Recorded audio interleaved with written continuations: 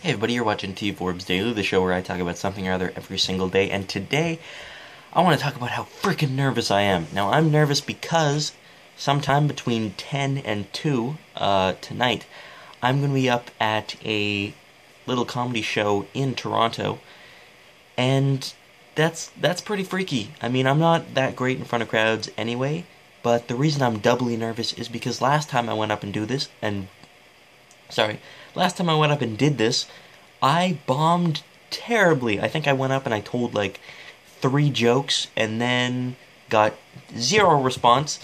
Probably because I don't know if they could actually hear me. I think I was just mumbling and talking all over myself. But either way, it was so bad that after the show, these 3 old ladies came up to me and were like, "It's okay, dearie. Like, you'll do better. You just need more confidence. We're gonna come out and see you next time."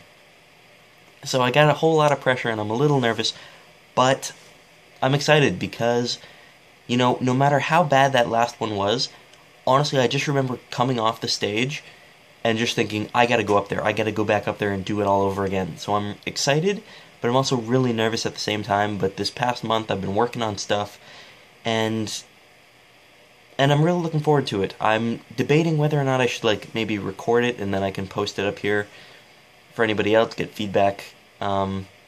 This way, I may do it on a different channel. I don't know. But I gotta head out soon because it is getting late. So either way, see you guys next time. Bye.